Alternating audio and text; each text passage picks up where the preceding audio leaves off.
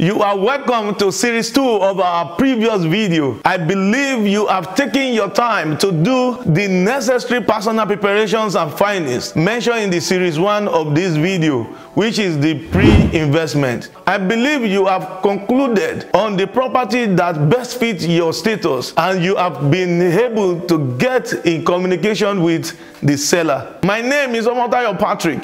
I am a real estate entrepreneur. In this video, I will explain those things you should make sure it's in place before finalizing the investment process.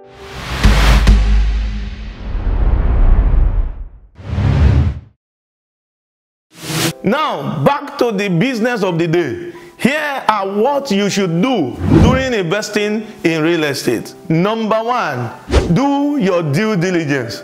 I am pretty sure you have heard this many times. Carrying out due diligence when you want to buy real estate, mostly in Africa and especially in Nigeria. Get the necessary documents verified before commitment. Make sure you are not buying acquisition land, and always find out the right or the real owner of the property. Most importantly, you have to ask questions around the community because some properties are on sales because the said owner is losing the property to either government or other circumstances, and they want to cash out whatever they could get out of the property. Mind you, they can only sell to lazy buyers or investors that won't do his or her due diligence. You can watch this video here about the critical questions to ask before buying properties. If this is your first time on my channel, I am trying to hit the 1,000 subscriber target, and I would appreciate it if you could be a part of making the dream come true. Please click on the subscribe button.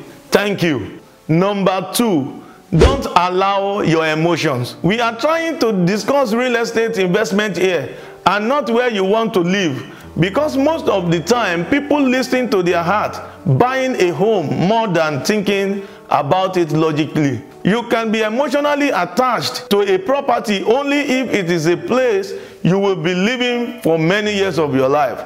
So do not let your emotion affect your decision when buying an investment property. Think of it as purely a business investment and logically negotiate to get the best possible price. With the above mentioned tips, you are good to go. If you have not watched the other series of this video, click series 1 and make sure you subscribe if you have not done that. Please like, comment and share. Thank you until I come your way again.